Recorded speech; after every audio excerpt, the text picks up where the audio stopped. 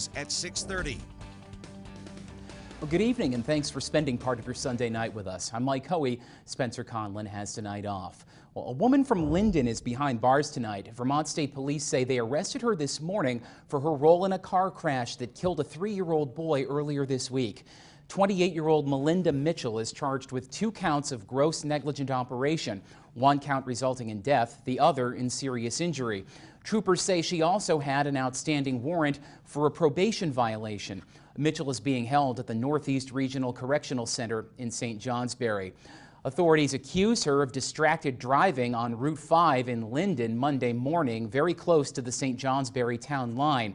She missed a curve, drove across the center line, and is accused of hitting another car head-on. 3-year-old Dean Spicer was in that second car.